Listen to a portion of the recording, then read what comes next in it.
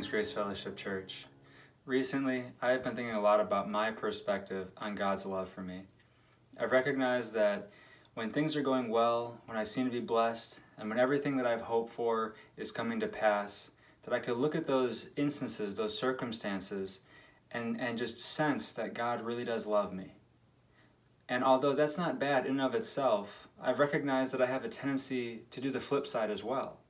That when I don't seem to be blessed, when things don't seem to be going according to plan, and when the things that I hope for aren't coming to pass, and depending on how much despair there is in that time, I can really begin to question God's love for me.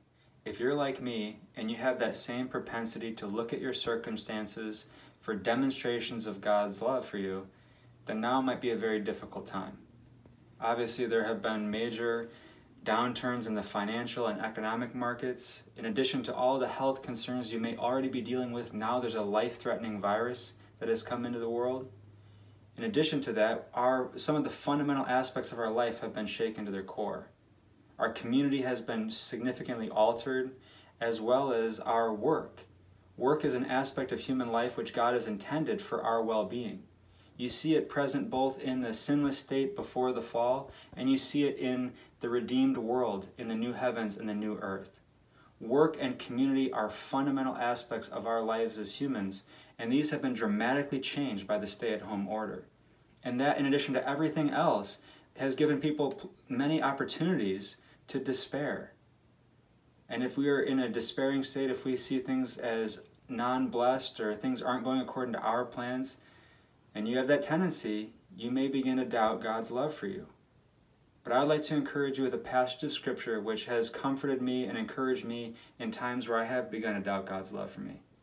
It's Romans chapter 5, verse 8, which says, "But God demonstrates His love for us in that while we were yet sinners, Christ died for us."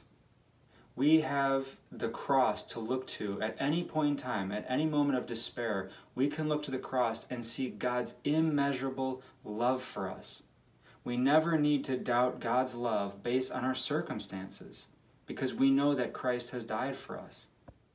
So currently, if based on your circumstances, you have begun to doubt God's love for you or have failed to see demonstrations of God's love for you in the here and now, I would encourage you to look to Romans chapter 5, verse 8, and tie that verse to your heart. Memorize it, internalize it, and put it into practice.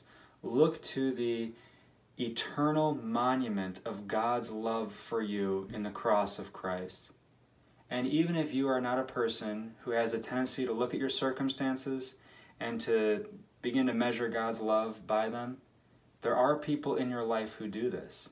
I think it's a very natural tendency for many of us to do this. And so I'd encourage you to reach out to other people to see how they're doing and comfort them with these words as well. May God bless you.